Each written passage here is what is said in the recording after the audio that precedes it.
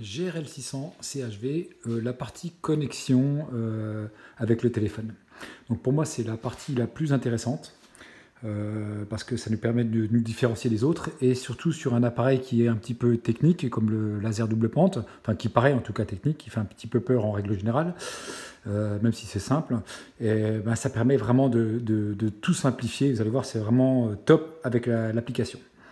Donc comment ça marche? Il va falloir dans un premier temps venir presser et venir appairer votre téléphone en appuyant sur cette touche là. D'accord? Alors moi je l'ai déjà fait donc je ne vais pas le refaire. Hein.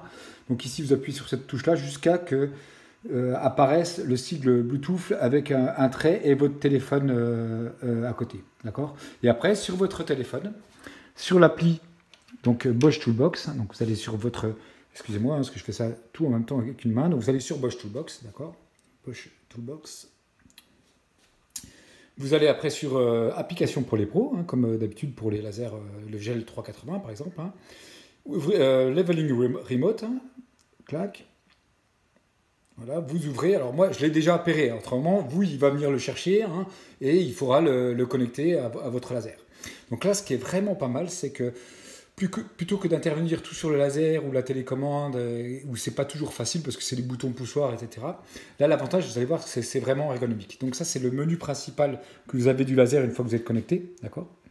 Et donc, vous avez plusieurs choix possibles. Alors, vous avez la fonction calibrage, où c'est une fonction sur laquelle on va pouvoir calibrer soi-même son laser. Alors, le problème, c'est que c'est pas encore dispo, vous voyez, coming soon, donc j'ai pas pu encore le tester. Ce qui est bien, c'est qu'on va pouvoir aussi verrouiller le clavier on va pouvoir verrouiller le clavier du laser, ce qui évite à des gens de le toucher ou d'intervenir dessus et de dérégler le laser. Et la partie la plus intéressante, c'est la partie pilotage du laser. Et donc là, j'appuie dessus. Et donc ça, c'est tout ce qu'on va pouvoir faire, d'accord, depuis le téléphone. Donc on va pouvoir le mettre en veille, d'accord, comme avec la fonction mise en veille sur la télécommande, d'accord. On peut bien sûr le rallumer. Tac, je ne sais pas si vous voyez, il s'est mis en veille et il s'est rallumé. Hein. Et on va donc pouvoir aussi, et c'est la partie qui est très... On va pouvoir déverrouiller la fonction tilt. Alors ça, on peut le faire aussi depuis le laser, hein, via la touche on, d'accord. Et donc là, c'est directement depuis ici. Et on va pouvoir régler ses pentes. Et vous voyez, là, je ne sais pas si vous voyez très bien, hein, c'est pas facile de filmer en même temps, mais ce qui est bien, c'est que, contrairement à la télécommande ou au laser, on a juste, on clique sur l'axe qu'on veut modifier, par exemple l'axe de X, d'accord? Et on va rentrer directement sa pente, hein, donc 5% par exemple. Et on va valider, ici, valider, clac, appliquer, clac. Et là, il va hop, directement se mettre sur la pente que j'ai réglée.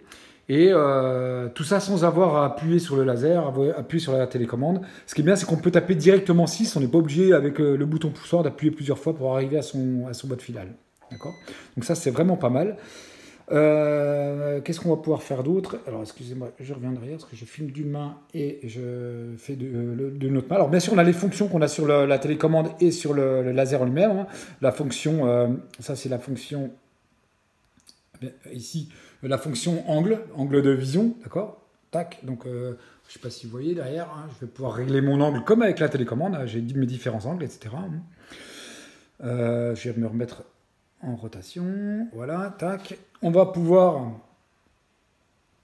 hop, revenir en arrière, excusez-moi, hop, c'est pas facile. On va pouvoir aussi jouer sur la vitesse de rotation comme avec la télécommande, d'accord, ici, tac. Donc là, je modifie, j'ai mes trois vitesses toujours disponibles, 150, 300, 600, etc. Je modifie et après je valide, d'accord.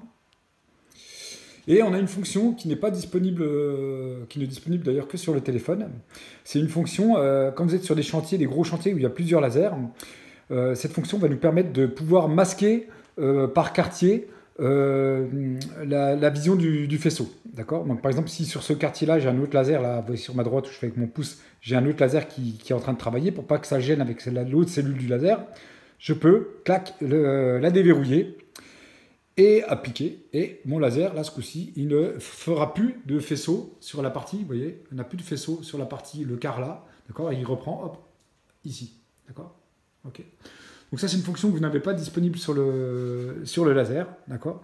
Et donc si je veux l'enlever, bien sûr, alors je peux enlever plusieurs quartiers en même temps, etc. Et je rapplique. Et là, c'est parti, appliquer, hop, et il va retracer directement. Donc voilà, à peu près pour la connexion. Donc ça, c'est unique, hein, c'est ça qui est pas mal. Ça facilite vraiment l'utilisation du laser rotatif, parce que c'est très ergonomique du fait d'avoir déjà un grand écran coloré, hein, et d'avoir accès à un clavier, un vrai clavier, même si c'est un clavier numérique. Donc ça simplifie vraiment beaucoup les choses. C'est vraiment, ça, c'est vraiment ce qui va nous différencier des concurrents. C'est vraiment super, super.